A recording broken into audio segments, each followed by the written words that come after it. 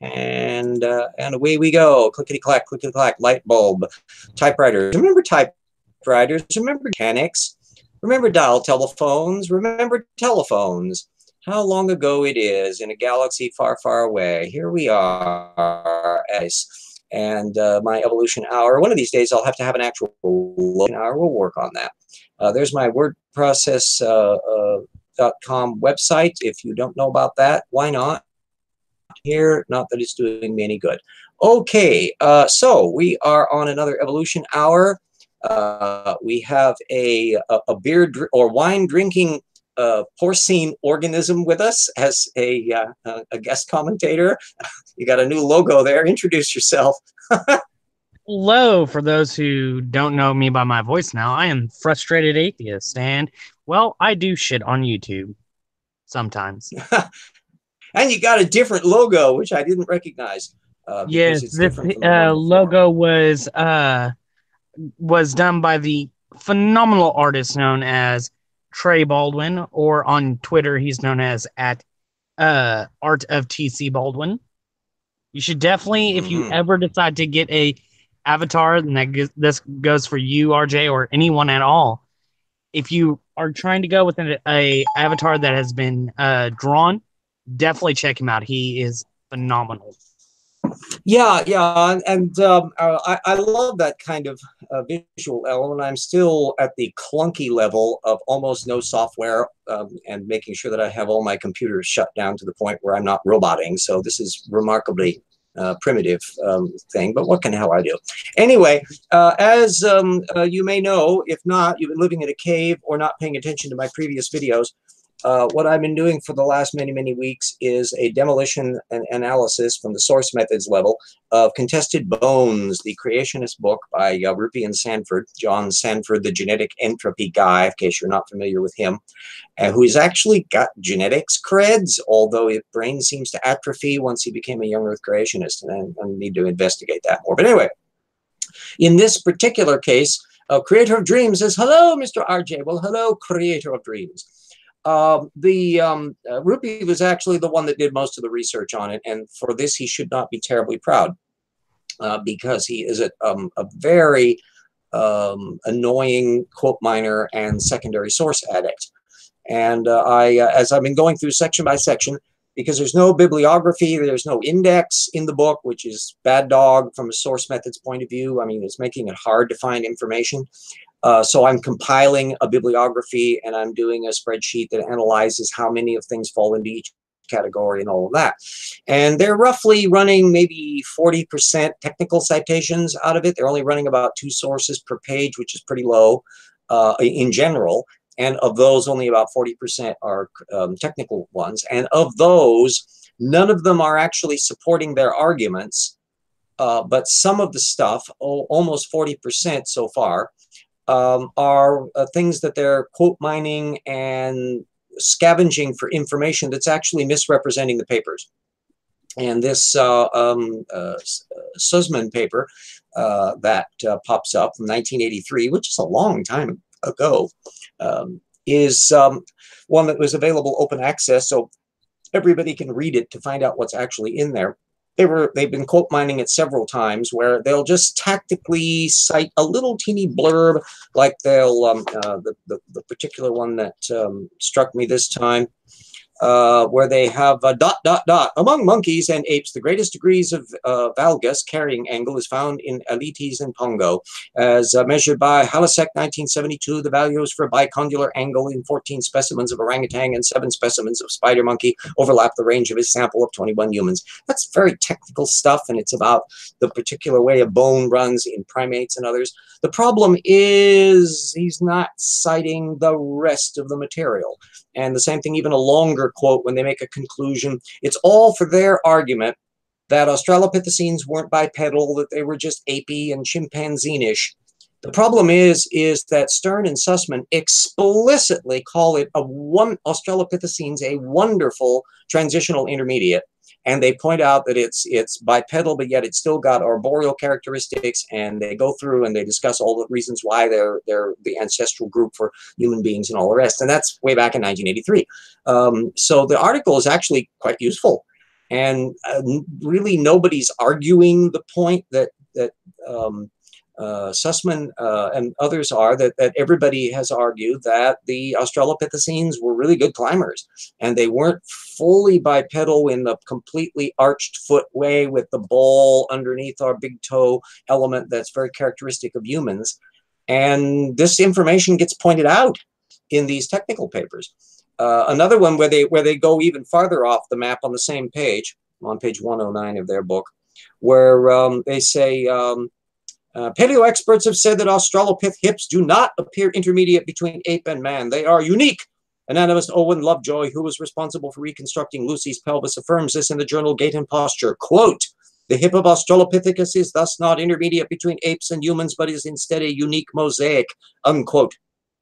Oh, I want you to read that whole quote. And it's in fact on page 106 of Owen's Lovejoy's paper, because he explains what he means by mosaic. He says that it's not an intermediate in that it's not something that's on the way to handling a great big brain the way ours does, because Australopithecines didn't have great big brains. They had small ape-sized brains. So they didn't have to worry about that. That's the thing that is the mosaic part, that it is a bipedal animal that's not as fully bipedal as we are, and yet it also is not carrying this feature of adaptation for really big brains, which don't start showing up until really big brains do, like with Homo erectus. And so to leave all of that part out, which Owen Lovejoy is writing in 2005, so there's a lot more dust has settled by that time. That's 20 years after the old Sussman article. This is just blatant quote mining and data selection. So to have all of those papers up, by all means, read the old 1983 article to give you some of that point of view back in the 1980s, and then the 2005 article to bring you up to speed on that. Oh, by the way, our porcine fellow, do keep an eye on what's going on in the live chat if you have that available, just in case anybody puts up like questions or something that I managed to miss, or somebody says hi and all that, we can call attention to them, because that is the audience and they're the ones that are paying attention to stuff. The issue that I've been bringing up repeatedly, like a boring drumbeat, is the idea that source methods matter. That what I'm doing here in this follow the footnote thing isn't some trivial detail. It's how you open up the hood of the person's brain, and it works just as well for me or anybody else on this front. That if you read any of my works and start looking up my footnotes and seeing how I use source material and when I'm quoting stuff, why I'm quoting it, and am I leaving anything out, I should be able to pass muster at that. But when you find people that the moment you check out the original material, you can see them doing the little 3-card Monte shuffleboard with the source material, and it happens not once in a while, but relentlessly, that's a pattern. And it's not a good one. It's unacceptable scholarship, and therefore it doesn't matter even whether their sources are accurate or inaccurate. They're not playing the source methods game. And that rules them out, boop, right off the bat. You cannot arrive at correct conclusions if you're not playing fair with your data field, even if you have correct data. Oh, Jackson Weed in there. I thought I put a blurb in for Jackson in his thing. I hope he got in there if he wants to join us. He may jolly well do so. Jackson and I, in case you do not know, are writing a new book together, where inspired by my efforts with Evolution Slam Dunk. And for those of you who don't have Evolution Slam Dunk on the reptile-mammal transition, why not? It's an important book. I wrote it to be an important book because it covered an area nobody had covered. And so that means it fills a niche in the field. And plus, the writer needs the royalties, damn it. I need the revenue.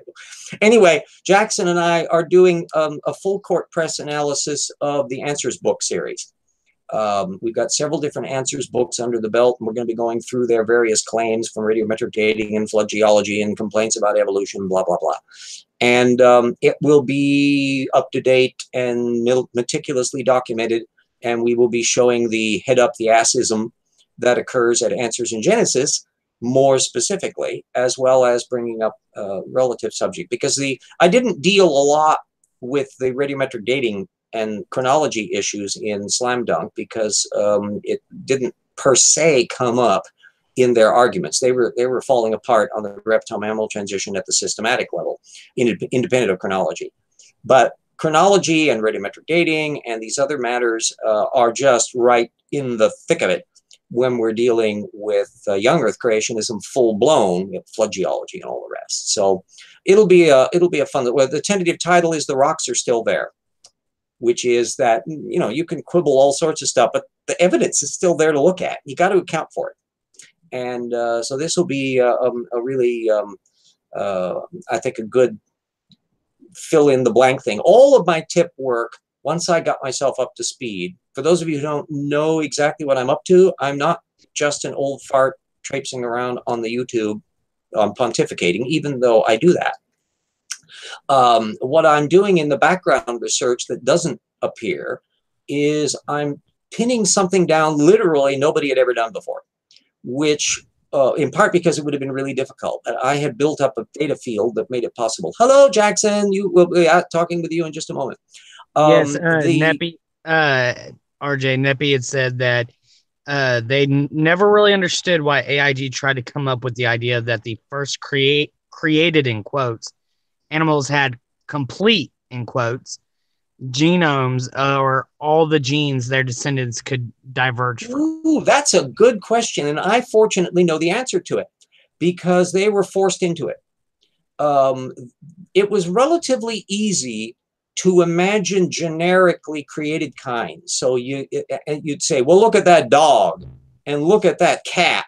Those are separate kinds.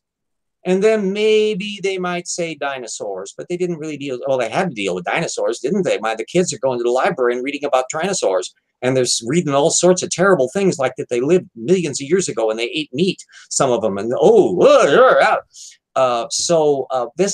they were forced onto this. But where it kicks into high gear, and it's not just Answers in Genesis. Michael Behe was trying to kind of feel that. The sort of bacterium where all of the basic genetic systems were present and then just merely filtered. That's how you could theoretically accept common descent, as if everything that now makes us all the stuff now was buried in the gene a long time ago. But no, boy, Ken Miller pointed out, nope, that don't work. When you look at the details, there's way too much that's developed over very, very long periods of time and natural mutations and recombinations and the things. No, there's none of that. But creationists are forced into things because they have got two bottlenecks during the flood. One is the initial creation event, and the fact that every animal that supposedly is preserved, that is preserved because it died in the flood, it means all of that diversity had to exist at the time of the flood.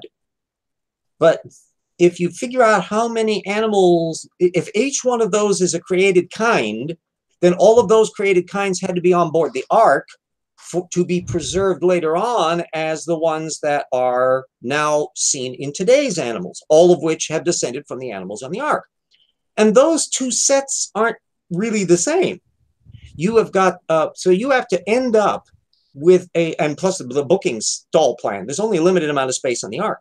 Maybe 1,500 spots are kind of okay, with a couple, a pair for the unclean animals and 7 pairs for the clean ones, which is the prescription in the Bible. Whatever it is, you got to whittle it down a lot. And so you have bottleneck 1, which is all of the fossil representations that we see dying in 2350 BC, thereabouts, in the flood, had to have originated by natural within Barrowman mutations in only 1,700 years since creation in 4000 BC.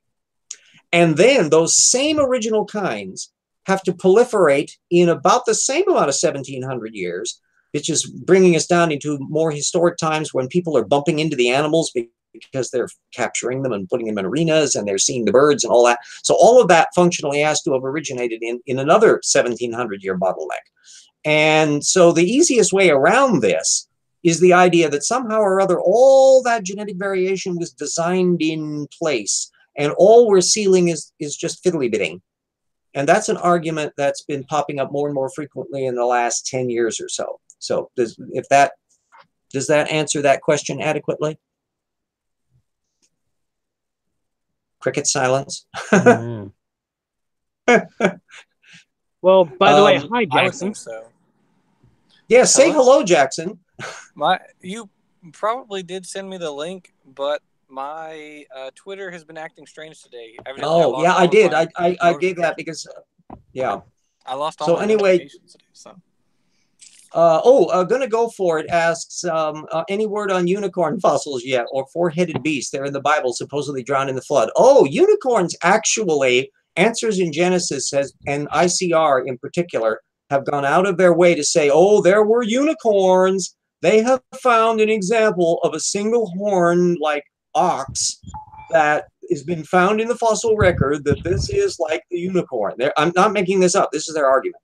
Never mind that this thing lived up in Siberia. There was nowhere near anywhere any Bible person could ever have possibly seen it, and that it isn't really what looks like a unicorn in the sense of the unicorn everyone means, which is a horse with a horn. And so it's more grasping at straws in the same way that they scavenge around for dinosaurs as behemoth and something or other as a leviathan. Anyway, I'll kudos there to Jackson for talking me into doing this new rocks book, because as I've been looking through it, it'll be a big thing for us to bite off doing, and he's doing most of the heavy lifting. He's writing most of the chapters, and then I'm restructuring them and adding my own material and taking care of the geek end of making sure that the reference bibliography is consistent, and that we've covered all the bases in terms of documentation, and make sure that there's a master index and all that other kind of stuff. It will, when we'll get it out, I have no clue. It'll be done when it's done, but it will be a complete, comprehensive dismantling of Answers in Genesis, Answers books. And there's going to be a lot of blood in the sand. There's going to be Bodie Hodge and Georgia Purdom and Monty White and Ken Ham and Jason Lyle and Vardaman. There's a long list of people that we're going to be raking over the coals in one way or another on that. We're going to go for it. Says, didn't you know God is omniscient? He could have told them all about it. Yeah. He could have told them about an awful lot of things. I would have been more impressed with the God of Abraham if he'd said, "Don't own people. Just don't do that. Don't own people." You know, RJ, I wrote 2 hours today just to deconstruct a one paragraph. Yeah. Oh, you can get into that. And part of the thing that I've discovered in my own work, and you've already found out about it, and anybody that does really serious source methods analysis, is sometimes you're reading through a bunch of dreck, and then after a while, your brain goes, wait a minute. What did he just say there? It didn't have any references. It made an overt, bold claim. But if you think about it, he has just blown his foot off on this one, because they bring up subjects that they haven't really thought through. It didn't occur to them to think it through. And so by our thinking it through, we fill in their thinking cap, and we also demonstrate why they couldn't do it, especially if the information is readily accessible online. I take the motto that if I can find it, anybody can. So if the professional creationists cannot find this information, what the hell was stopping them? Sheesh. Honesty. Well, lack of curiosity. Laziness. Lack is really it. The thing that pops out relentlessly, and this is true top to bottom in the anti-evolution brigade, and it's shown most brilliantly by brilliant anti-evolutionists. If you look at Philip Johnson, this guy ain't dumb. He got into Harvard when he was 16 years old. Dwayne Gish, frankly, was a very meticulous, as detail fiddlers go, he is relentlessly clever in ferreting out just the little snippet of information that's going to fit his argument and figuring out how to ignore all of the rest. That's a tactical brilliance. Well, that's probably true in a lot of cases. Currently, I'm reading Bodie Hodge's work, and he's just dumb. He just categorically does not understand any of the material he's talking about. Yeah, and the fun part is, and anybody who's gone after Kent Hovind knows exactly the same situation, that it takes way more work to explain and document why they have their head up their ass than it did for them to make muffled noises from while their head is up their ass. And but you learn a hell of a lot that way. Jackson's read Slam Dunk, so he knows about how I took apart Michael Denton on ants, where there was this just one paragraph of like authority quoting technical jargon without ever explaining anything about it. And for me to understand what the hell he was bringing up, I learned a lot about ants and discovered how far away from the data field he was when he decided to quote that stuff. In this case, it was inversion mutations. Yeah. Hodge is doing what is Hodge's background? Doesn't he have like a master's in something or other? He's a he's a mechanical engineer, master's. Which naturally makes him knowledgeable on genetics. But he's doing this little shtick where he's talking about all the different types of mutations there are, and he's like, oh, there are point mutations, and oh, by the way, a point mutation causes cancer. Oh, here's the inversion mutation. This one causes the blood disease that the royal family had. Or hemophilia. Hemophilia, yeah. It's like, and so he just goes through each type, and he's like, here's a disease associated with it. And so I'm like, actually, here's also a beneficial mutation associated with it. Yeah, in many ways, it's the flip side of the intelligent design approach to this, because they don't really like to think about unpleasant mutations. See, the Bible believer, the young earth creationist, has the sin debt. So all of those nasty little mutations are like the floodgates got opened up after sin. And so the perfect genome that Adam had is now been deteriorating to the point where they can't do incest the way they did to start out with. I'm not making this argument up. This is the approach that they take. And but the design advocates are in a different thing. They don't really like the idea that anything about the design could be creepy. So they don't really want to address the idea that natural mutations, if they're not natural mutations and they're designed, then they must be designed to do whatever they do. And if the thing happens to be a disease, then isn't it designed to do the disease? So that's one of the reasons why I love bringing up ALU and everybody out there. Jackson. Yeah. Peter says, what's up with Jackson Wheat's audio? Did he fall into the pit of hell? Yeah, he's got a bad connection in there. Either that or he's inside of a closet. It can happen. I'm amazed. I never bother inside of a car at the moment. Yeah, I don't mind too much on that, because think of what we're doing here. I am in Spokane, Washington. Jackson is somewhere in humid Southland. You are wherever you are. And so here where? Texas. So here we are in completely different places of the world and are able to instantaneously communicate and talk about stupid shit in a way that would have been absolutely miraculous when I was a kid. So I'm not worried about sound quality. Nearing half hour. So let me put my shameless plug up. Not that it'll do any good. And then we'll be able to get on to part 2, which will be about flood geology and megasequences, which came about as an interesting little that I only stumbled onto because of somebody I think Jackson may know about, or others, Isaiah Booker, who is this little young earth creationist who is knocking about in things. There's my shameless plug sheet. The patrons who I make, you shelled out money even if none of it's got to me yet. Stephen, Marigale, Dyer, and Andrew, and Eat, and Yui, and Mona, and Henril, and Jen, and Jody, and Daniel, and Ralph, and Eric, and Benjamin, and Staggles, and Alex, and Cyrus, and Totus Real, and Everett, and Paul. Thank you all. My website, which won't do a damn bit of good if you don't use the material there. Eventually I'd love to reach the stage where I have the wherewithal to be able to do better things, which would have video links, and we could do a whole bunch of other stuff, and I'd be able to update it more. And I'd love to have people trained to follow in my footsteps. So when I'm dead, none of that information will go away and the process will continue, and there will always be a tip. Get it? But not at that stage yet. So anyway, to keep me from dropping dead in the meantime, GoFundMe.com DCGo is there. Anybody can help, and that gets money way faster to me than Slow as Molasses Patreon. So there is my shameless plug for to keep the RJ alive, or have everyone on Earth buy my books.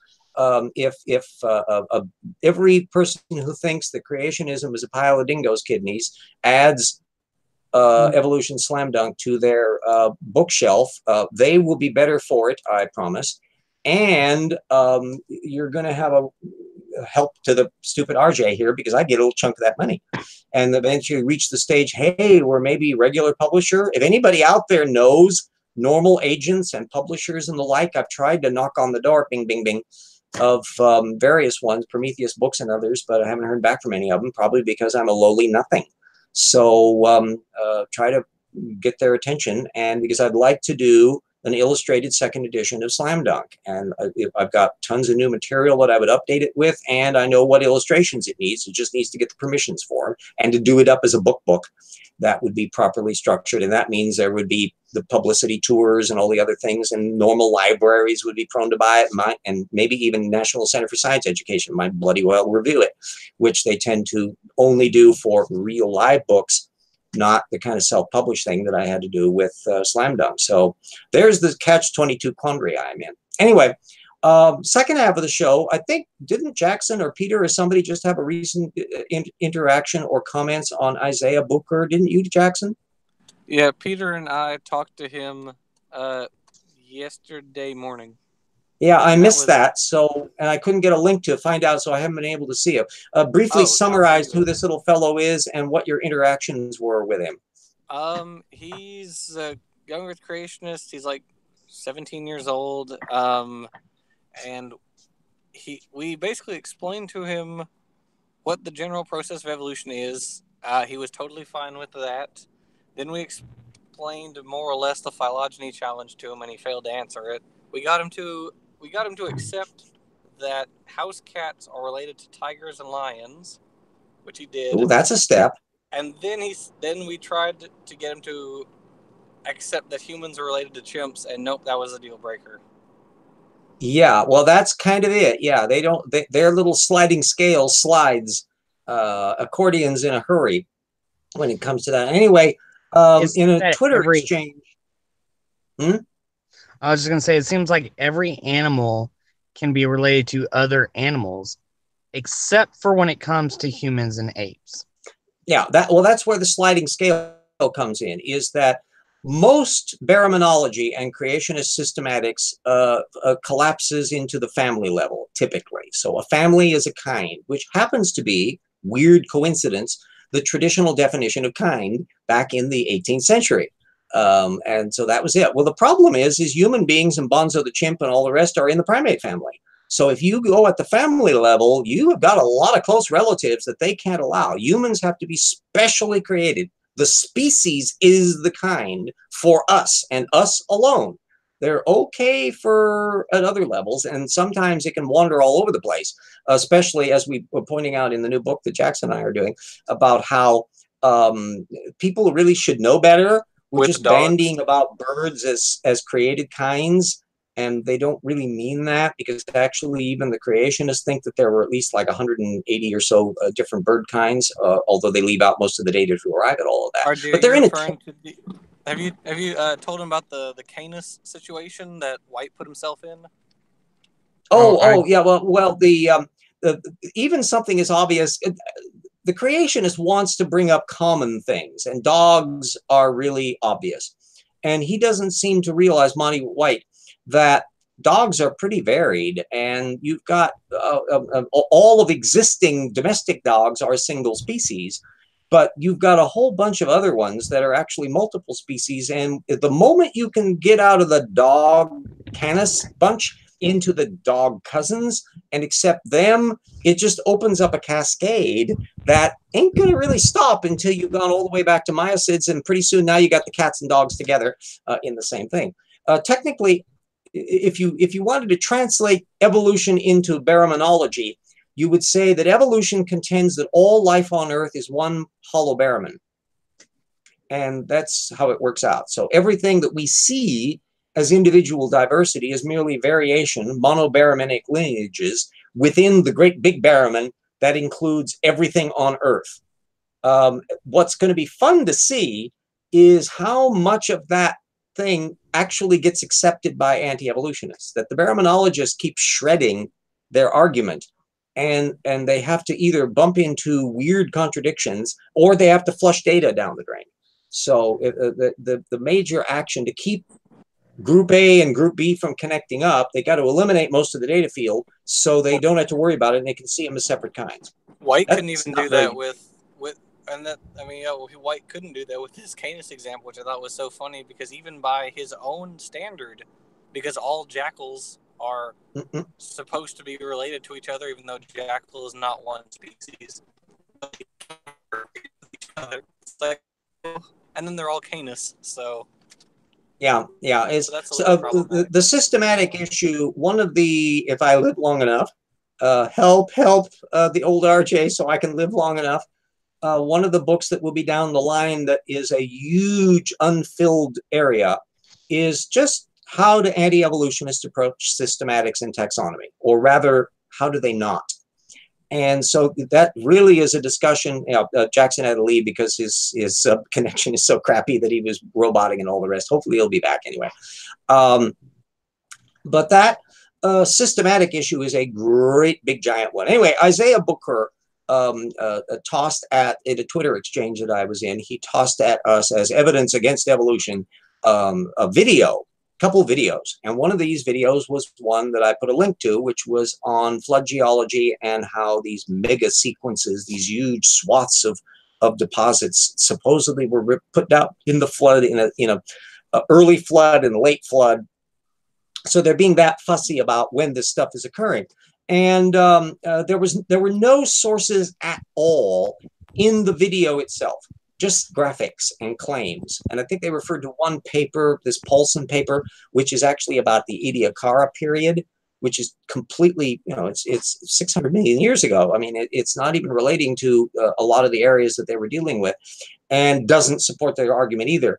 But the thing is that you end up with bold assertions in this video and no way to check them. So that's immediately a problem.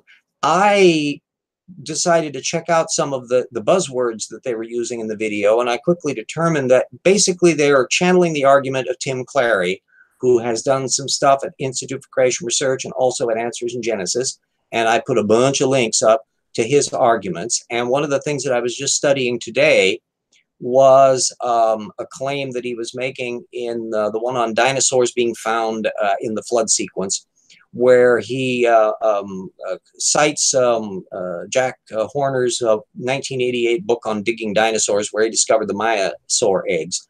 And along the way, he describes this thing where over a thing of about 1.25 miles by 1/4 mile is a big deposit of some 10,000 Maiasaurs that died, or rather pieces of them. They're like 30 million fossil fragments. And supposedly this was all in one nice, neat, tidy little flood thing. And I decided to look it up to find out what was going on. And fortunately, I was able to find the book in an online source so I could physically read through it. And it turned out that the details of the thing made sense if there had been like maybe a drought that had killed a lot of these ones. There might even have been volcanic gases from nearby volcanoes that were killing them off. But at any rate, they died. Some of the bones had already started to fossilize. They had fallen apart to bits. And then at some stage, there were no scavengers around to deal with it. So there probably some climatic thing had really bumped off a lot of them. And there was no water involved in this, no flood. And then probably a mudslide, probably something in a pyroclastic way from, again, a volcano, washes the now decayed bits and pieces into a big muck. And because of now it's a slurry, it's ending up pushing everything and aligning the bones in a particular direction. And then as it settles out, the ashes coming up to the top and the other mudstone material is settling out at the bottom. So it makes perfect sense from a natural framework, and not all at once, because the animals are dead and some of them starting already to fossilize before you get this second stage popping in. And this happened about like 75 million years ago in there. And the thing is that none of that information is presented by the creationists. They just whoop, zip right past it. Am I supposed to be impressed with that? So we got any comments over in the side chat here? Right now, we're Somebody talking referenced. to Hamden Hamdy. And he is a anti-evolutionist. I will say so. He is also he's a Muslim, and he was questioning what your work is, and Brian had said that you were a author and a science communicator, and we're trying to see if he will gonna go for his channel. He says he will not go on a live stream, and that is something that civilization may be very grateful to him for. I don't know. But he referred to some Nature article back there. What the hell was that referring to? He was talking about how he was talking on Jackson's channel, and Jackson reportedly blocked him or something because of the science article he referenced. Oh, well, I don't block anybody for that. However, I do question whether or not we can ask him directly, since he's in the feed there. Hamden, did you read the article that you cited, or did you merely reference it and acquire that reference secondarily? That's a big difference, and that's a yes or a no. If you have quoted the material, you may have quoted extensively from it, but if you got that from a secondary source and did not fact check it, you did not read the article. And if you did read the article, then be honest and say so. So give us a yes or no if possible. Hammond quoted verbatim. Third way of evolution. Ooh, that's what third way of evolution? He's saying that. Well, the thing is, he's saying that evolutionists are going against the mutation by natural selection, and that they are saying that it's not science. When I actually read the article he's talking about, and no, they didn't say anything like that. What they're showing is that people in the science field do exactly what the fuck scientists do, and they question everything. These people, there's a small group of people who are slowly gaining in numbers and thinking that natural selection may not have been the means of evolution. But again, this is because they do what scientists do, and they question. Here's another surrogate here, because it reminds me, if it's involving like Massimo Pigliucci and some of these others that are talking about their Evo-Devo groups, they're arguing that epigenetics and other factors are so much more dynamic than just the older Richard Dawkins model of neo-Darwinism, that it deserves a new name. That's a part of the aspect. And meanwhile, your Jerry Coynes will come over and say, no, it isn't. It's just the same stuff, but applied to some new layers of regulatory mechanisms. And it's still natural selection. That stuff that benefits you and it's occurring naturally is going to, and it leads to differential survival. That's natural selection. So in some ways, it's green eye shade fiddly bit terminology and the use of very specific things. That's why I like to say evolution is natural branching common descent. Now I'm not determining whether or not natural selection or sexual selection or epigenetics or neutral drift are what role those play dynamically. It's that every single organism on Earth shall have had a naturally branching common descent relationship with every other organism on Earth. Now you don't have to be bogging down on which mechanism necessarily applies. But your anti-evolutionists, and particularly the creationists, Muslim creationists, tend to channel a lot of intelligent designy modes of things. Of course. They tend, yeah, jump in. Well, the thing is Brian posted a website about the third way of evolution, and they're saying they want to make alternate views available. But the one article that he was referencing, the Nature article, was an actual article about a small group of people who do believe evolution to be true. They are just questioning by the means of natural selection. Yeah, well, given the vast amount of data supporting natural selection, it seems a tall order for them to quibble. So I'd love to. Hamden asks me, so James, are you with the Jerry Coyne and Dawkins paradigm? First of all, could you describe the Jerry Coyne Dawkins paradigm? I'm going to. Let's see which one of us gets there faster. Jerry Coyne is a standard genetic style natural selection guy. He allows for developmental biology factors and all that. That's his field. He pays attention to all that. Richard Dawkins is a zoologist. His limitation had been that he came from an older school that tended to be a little too fussy about adaptation as a dynamic. And if I would be described as anybody, I would say I'm more of a Stephen Jay Gould style, not quite always adaptations, except spandrels and a lot of these other things. If you look at the data floor, you find that an awful lot of the air quotes disputes that happen over fiddly bit definitions of things. But they're not arguing that things aren't related by natural branching common descent. And that's why I like to use that as a definition of evolution rather than change of allele frequencies over time or anything like that. And it's funny because he just put in the chat mutation, variation, natural selection, and Neppy Crows pointed out something that I guarantee you is the case. And he says, and he can't define any of those terms, I bet. Well, and I'll tell you explicitly, we observe natural mutations. There's a huge technical literature on it. We observe variations within populations. Populations are the dynamics of speciation. They are also the dynamics of evolution because individuals don't evolve, populations do. And even though individually the population consists of individual organisms that have inherited each one of their mutation variation packages as an individual, you don't have individual genes surviving, you are in a package deal.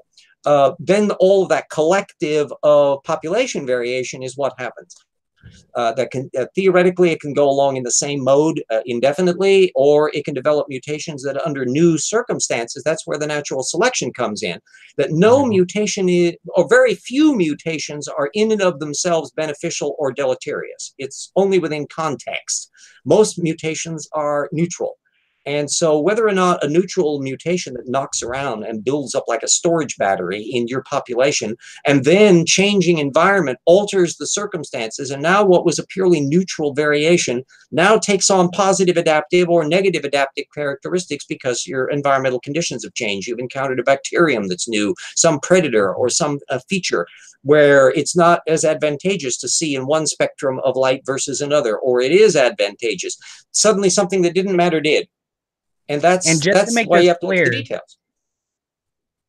And just to make this clear, just because the majority of the mutations are neutral today does not mean we don't have beneficial mutations. Because there are several that are currently in existence today that we know of. Like, for instance, you have the ApoAI mutated gene in a small population in Italy called the ApoAIM. Which the one that makes them more resistant to what is the is it AIDS or something? No, it makes them more resistant in blood clots. Blood clots, yeah, that's it. And Gonna Go For It is asking James, do you know of any Muslim populations evolving to the current standard of science? Actually, it's a broad mix. If you're in Saudi Arabia, they're functionally creationists there. Wacky flat earth creationist. I mean, woo, you read some of their textbooks, you're going, holy moly. But ironically, Iran, of all places, Iran has never altered their science curriculum. So they still teach to this day in the land of the mullahs, full-blown evolutionary natural descent. Isn't that weird? Yeah. Yeah, so it depends on the country. And it depends on the circumstance. Islamic anti-evolutionism is a recent phenomenon, and it's fed in various areas. You've got that Harun Yahya in Islamic creationism, Muslim. It's basically feeding off of intelligent design tropes, and quite a few Muslim creationist apologists, including ones that do stuff on YouTube that I've observed, basically channel that stuff. There's a certain amount of anthropic origin of the universe stuff in there. So they're more likely to be okay with the great age of the universe stuff. So they're not necessarily integrating much with the young earth creationists. It all depends. And of course, religious, they can rationalize away just about anything. So Islam is not intrinsically anti-evolutionist any more than Christianity is, but branches of it can fold into it, and you can find some Hindu anti-evolutionists. So Hamden just said that he's going to argue something with us, and just like Neppy Crow says, I really just can't wait for this. Yeah, I'm hoping to have a presupposition arm wrestling match with Saitin Bundenbrooker or whatever his name is. Bergen Cape.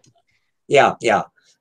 He asking about gene Hamden, do you know, Gene? Let's ask Hamden this question basically. Do you claim that any of the ALUs in your genome were deliberately designed or intended to be there? Yes or no?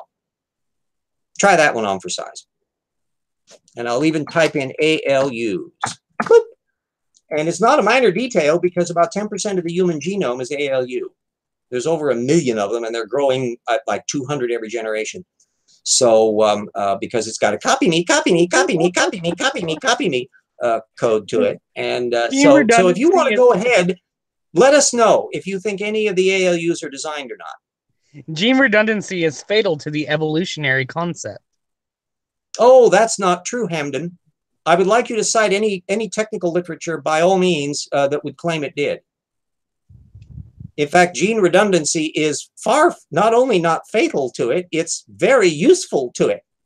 It's the fact that you have multiple genes that can do varying things, and so each of them can go their own little separate ways. Hamden, do you actually bother reading much of the primary source technical literature here? You haven't answered my question about that Nature paper, whether or not you actually read the paper itself or merely a description of it in some secondary source.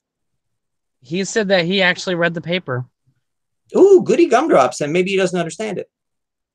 He probably doesn't, because like I said, the paper itself wasn't about, because I came across the exact same paper doing research of my own on evolution for a video I'm in the process of doing.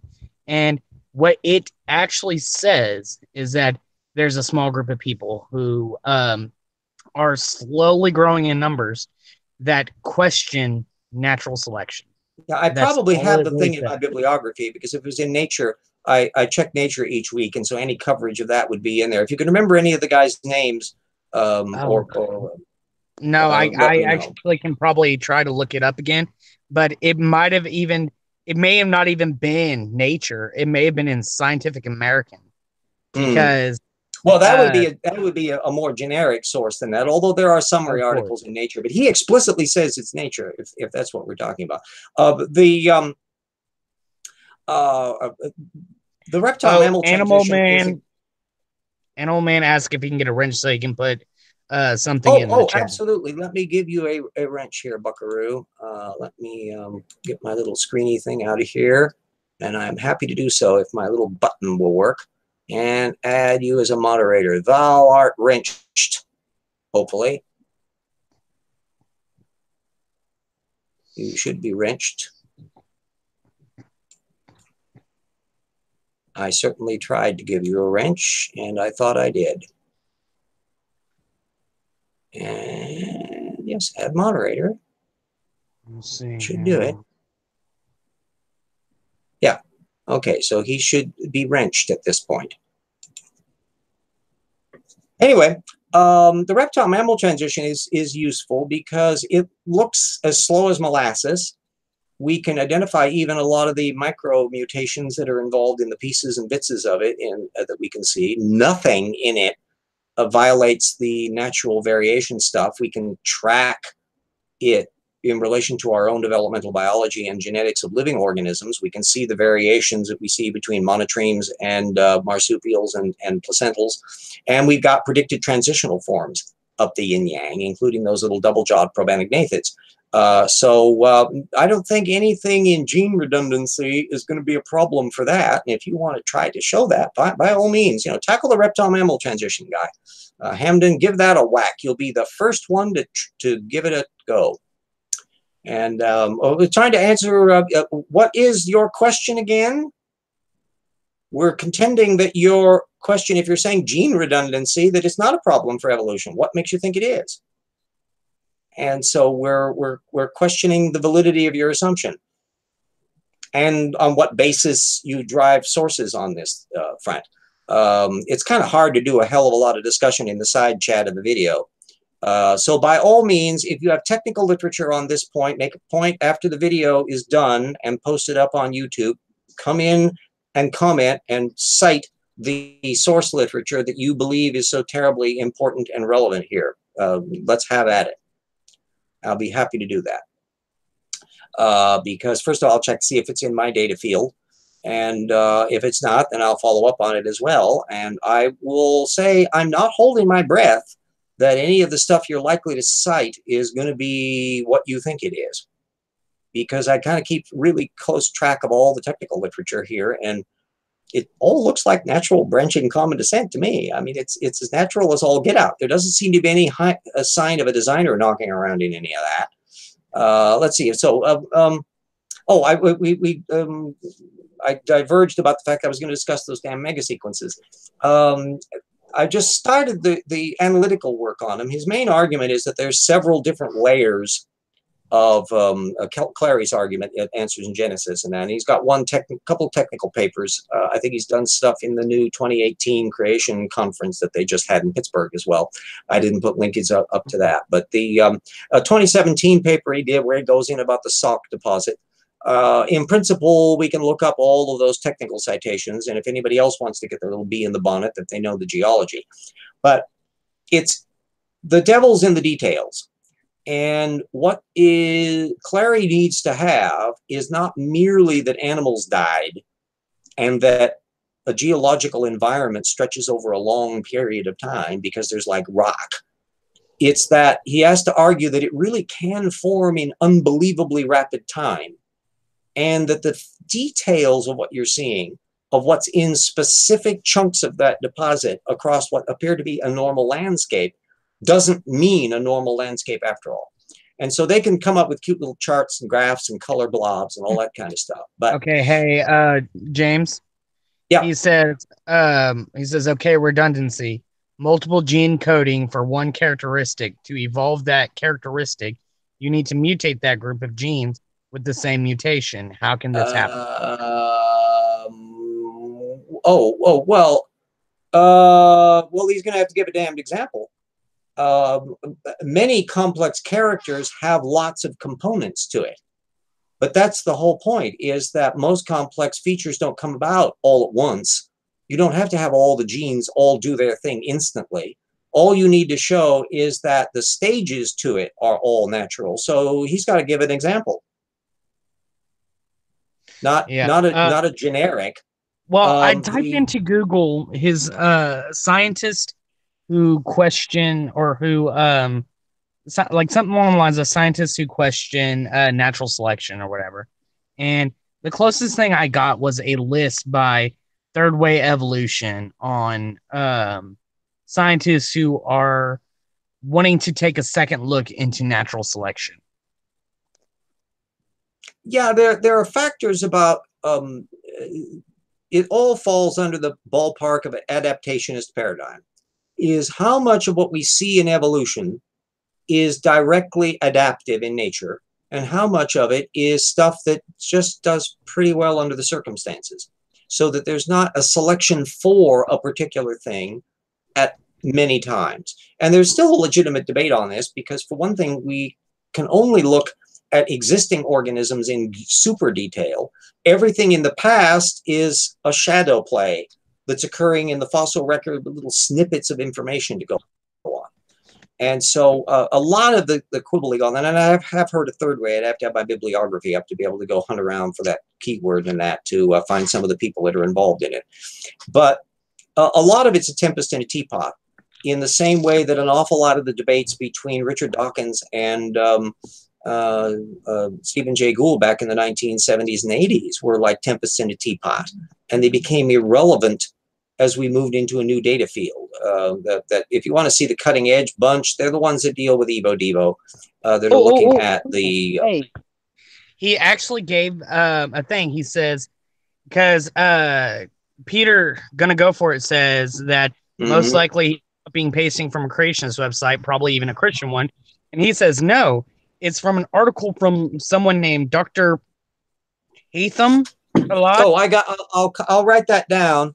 And so the name does not immediately ring a bell, but that does not necessarily suggest a problem. And does he have a one? By all means, again, Hamden, make a point of putting a direct link into whatever comment you put in once the show stops and the thing is posted as a regular video, because I don't delete comments from that. Beware that if you say stupid stuff, I'm going to comment on it as stupid stuff. But if you have some article from this on this argument, and there's another question, that be prepared to answer the following question on this article. It's if it maintains an idiosyncratic claim, I'm assuming that if it's rigorous, it has offered sources for it. Did you check out the sources to see that the guy was playing fair with the facts? So that's another matter. And Hamden says he is a creationist. Then that's an apologetic argument, and you jolly well better put him through a good ringer in terms of his source appellate. We'll ask Hamden, does he have an opinion about the reptile-mammal transition data or fossils in general? Or is it just all genetics? So far, he's just talking about genes. Yeah, see, there, we have such an interconnection now, and paleogenomics is busily retroengineering stuff. So more and more, initially they were just being able to look at protein sequence genes, but now they're starting to play around with cis-regulatory triggers and to figure out, like they discovered the genes that flipped in to turn the dinosaur snout into the bird beak.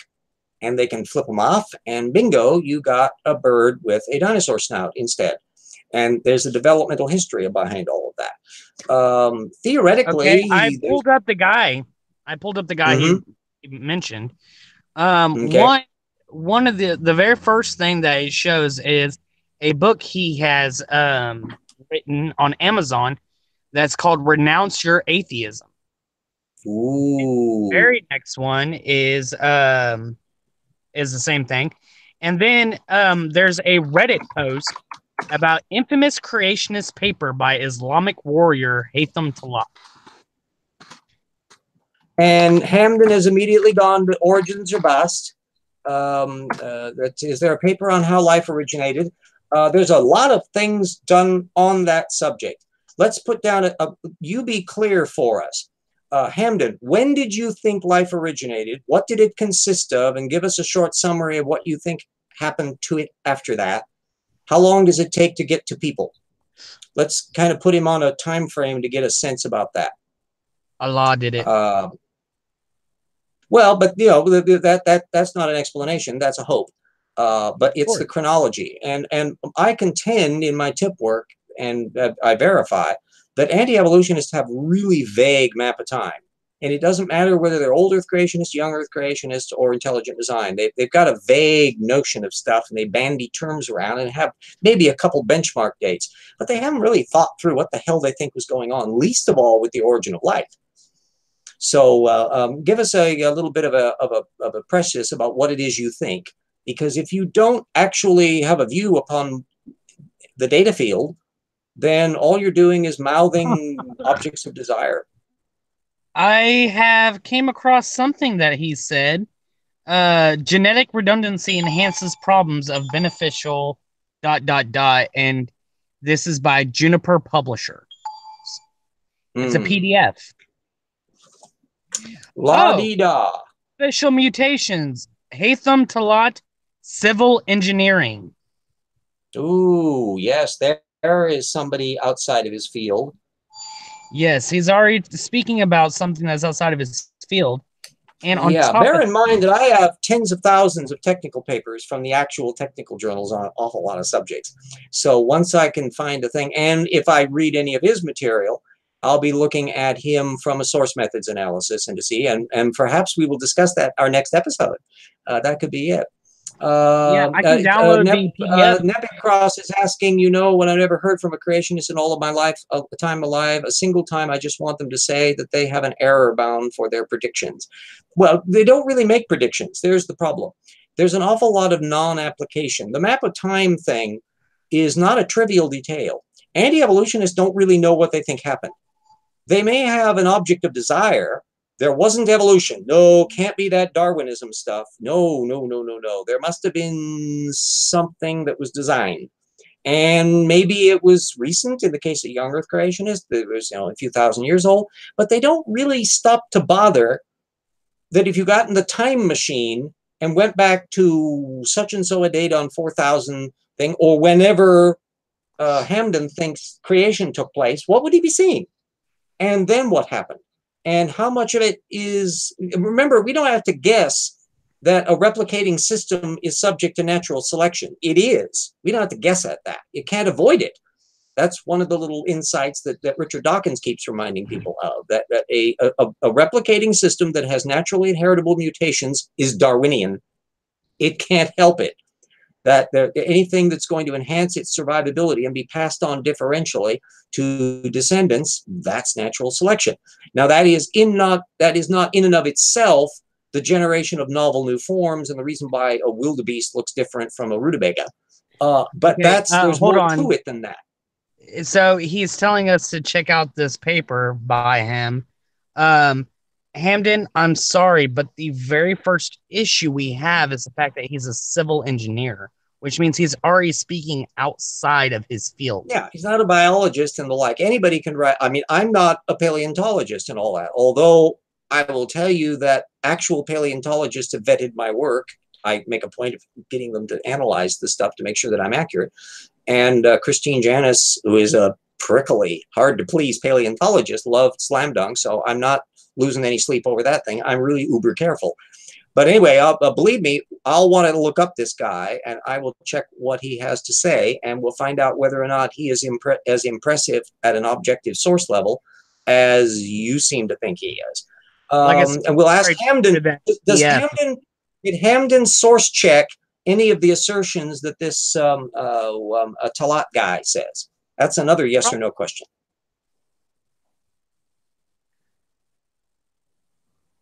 And so that one is a straightforward methods question. If you didn't do that, then all you are doing is secondarily repeating somebody else. And that's a source methods failure. The more out of mainstream somebody is, the more you have to fact check them to make sure that they're not pulling stuff out of their hat. And the religious motivation or lack of it is completely irrelevant to how source analysis does. You can apply source analysis to full-blown atheist paper if you like, and I have done that. And I'm perfectly happy to say, this guy hasn't actually made their argument very well, or they're missing a point here, or they need documentation at this point. And these are all objective systems questions. So this is rather fun.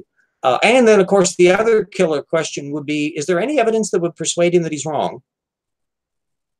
And does the thing is, he just said that according to his YouTube channel, he is a whatchamacallit, a physician, a doctor. Yeah, physician. But the thing is that's not according to this so-called paper that he did, and according to him, he says that that's an error.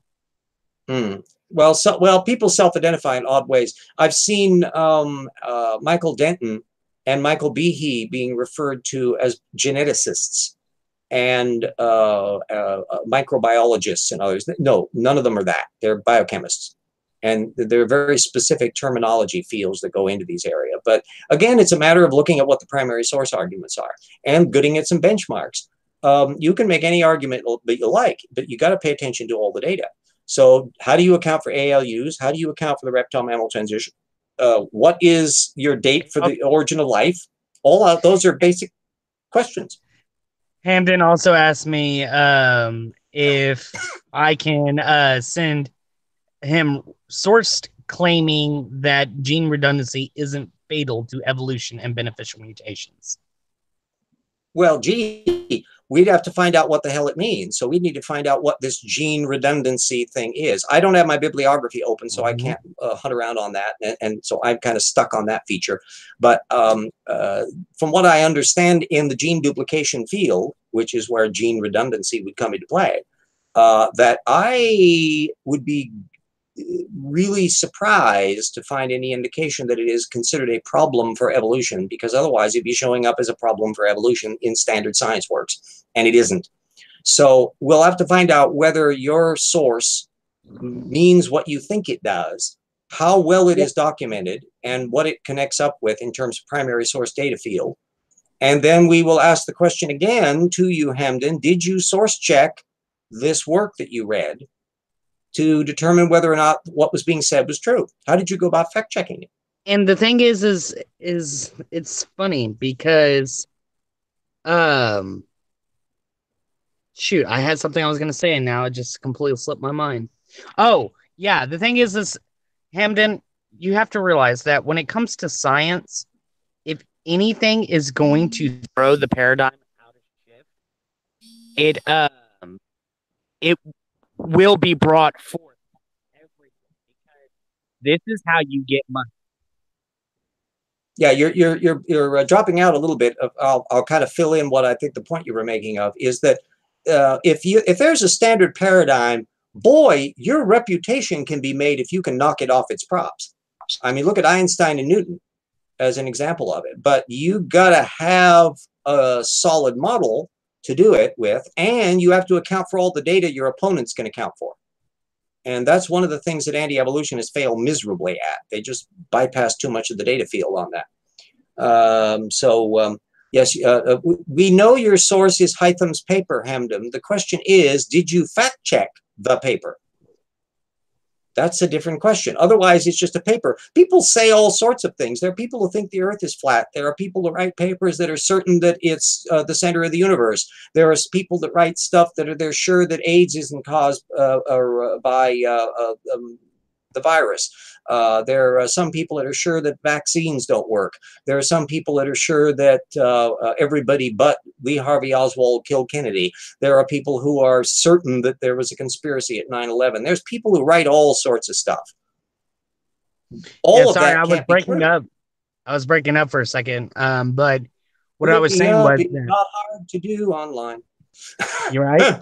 But what I was saying was that if there is something that's going to question the paradigm in science, the person who brings that forth will be known throughout science as the man who figured out something that everyone else did not know. Oh, because yeah, and you have constantly in science, they're always constantly questioning each other.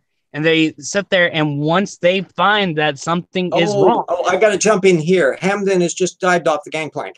Don't treat Hytham's paper as a primary source. That's the whole point, is that it's not a primary source. And you have apparently just conceded it is not a primary source. It is a secondary redaction. So I ask you again, did you fact check the claims being made in it against primary sources, or seek out primary sources to evaluate it? Either you did or you didn't. Let's get a yes or no on that.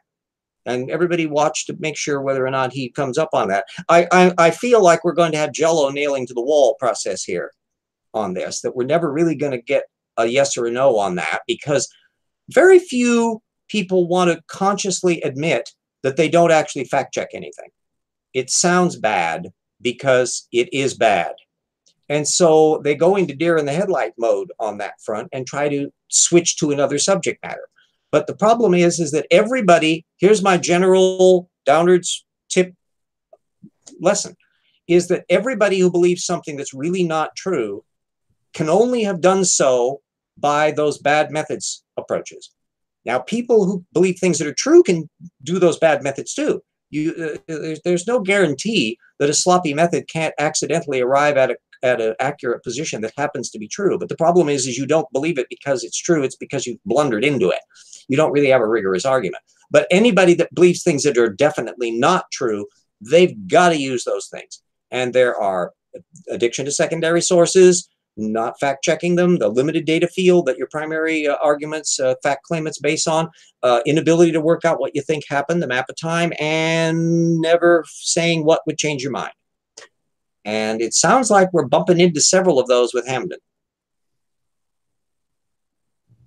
So by all means, I said, I urge you, and I'll be trying to hunt up the thing myself later on, the paper. And do you have that in did you put a link to that in the public chat or something on that paper from Hamden, from Hatham? No, I don't have the link because there's a PDF that automatically downloaded to my phone. Oh, one of those sneaky little things. I'll search around for him and find out what he has to say on anything.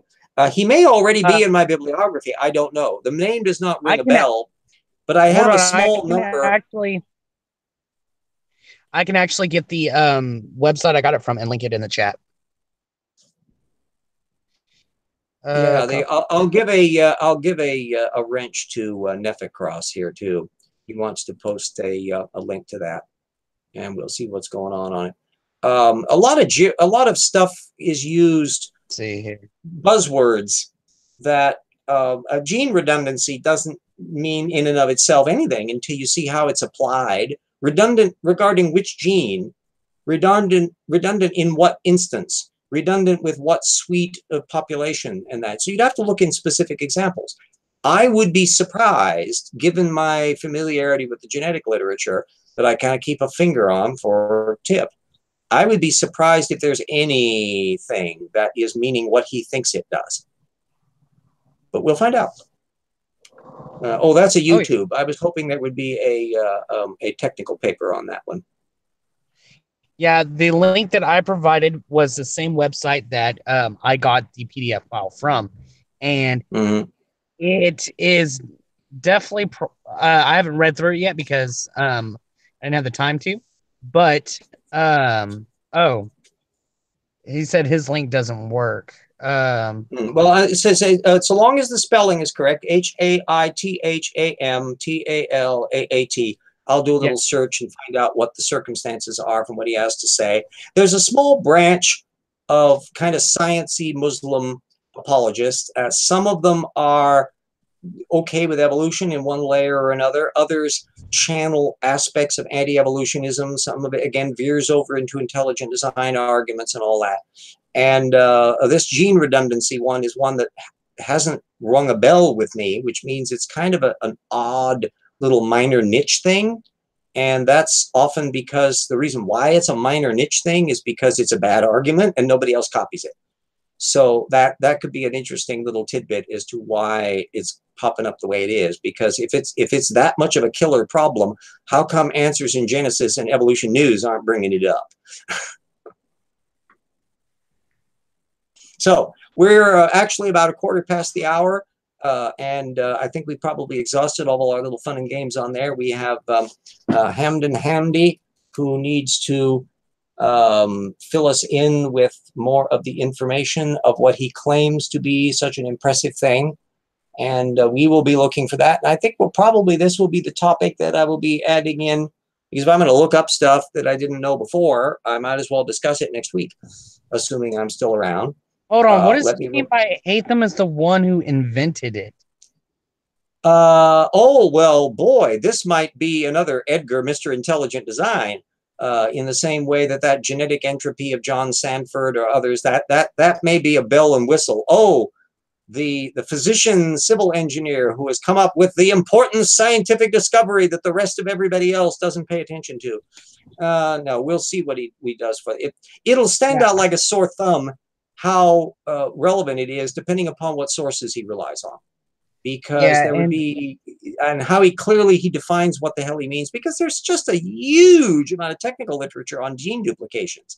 And if gene duplications were somehow or other acting as a brake on evolution, all of these zillion of people doing science work in this area would have spotted it by now. But yeah, no. So methinks Hamden, that you may be on a very shaky limb and you're sawing it off and you're on the wrong side of it.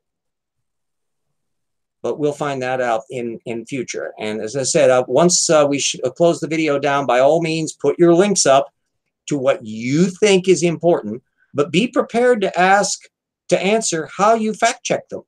So far, it doesn't sound like... Hey, he wants to know how he can contact you to know your comments on the paper.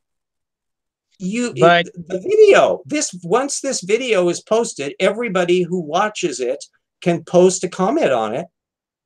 Duh. Well, not only that, but I will definitely come back next week, because he's already said that we're going to tackle that next week. So yeah, I think, like I said, I'm going to look up what this is, and if I'm going to be looking at this material, I'm going to find out what all it is. Oh, Lord Quokka Squirrel, I didn't get around to it because by the time I got started, I didn't send you a link.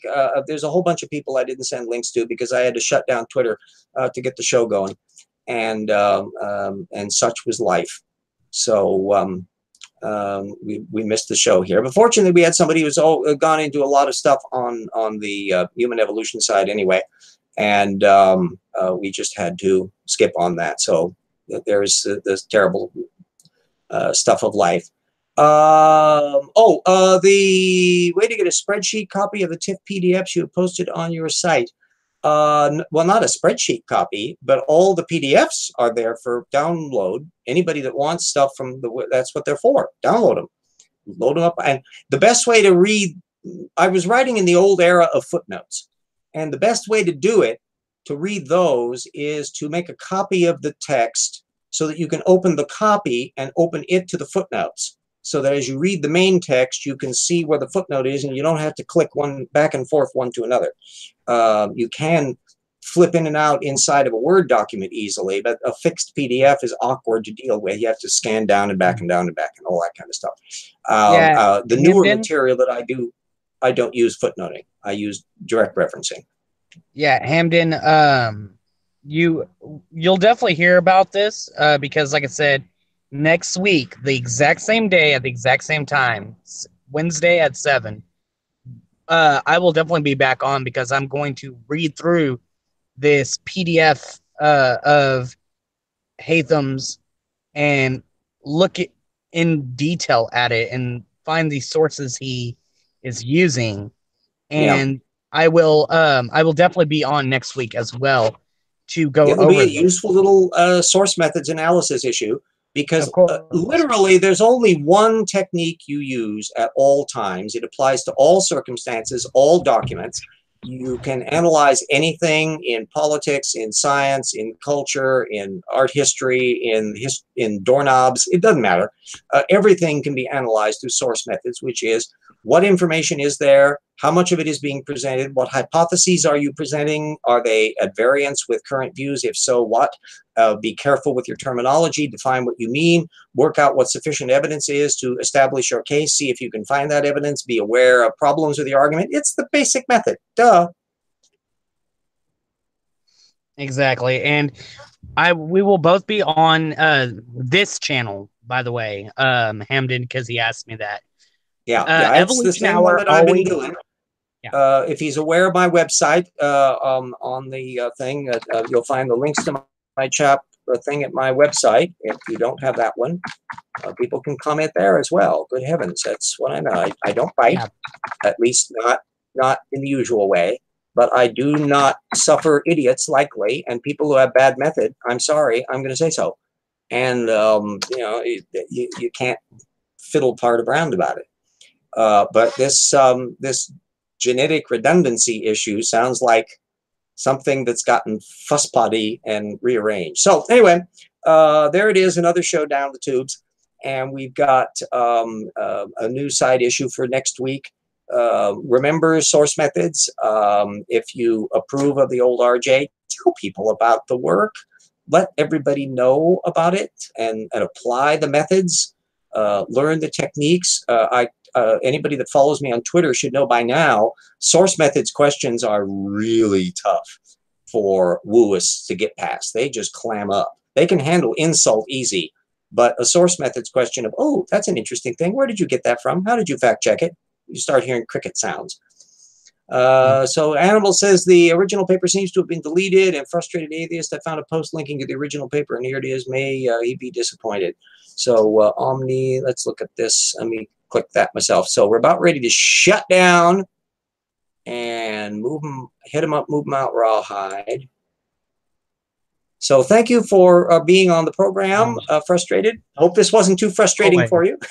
Oh, no. This was just the proper amount of frustration. And one of the things that I liked about the link that Animalman just sent was the fact that it's open source.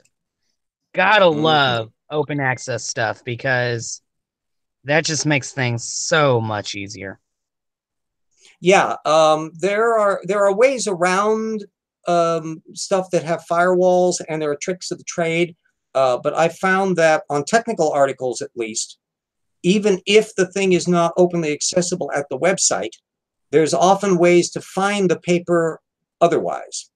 And as an impoverished scholar who can't afford ink and needs more people to help at my GoFundMe, hint, hint, that matters, because this critical element of source methods, and anybody who ends up getting slam dunk will see this, and anybody who's read the stuff I've already got up will see that I'm in embryo doing that source methods analysis, is that if you want to see where a bad method screws up, it's at the source level.